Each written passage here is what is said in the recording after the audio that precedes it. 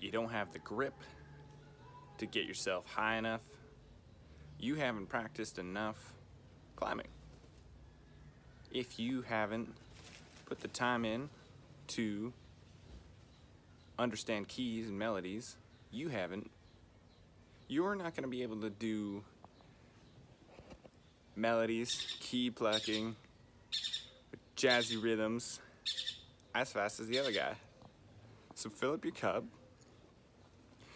do some of the work into the practice. I noticed I didn't know something about Ableton Live yesterday, and I probably don't know more than I know on tricks and things.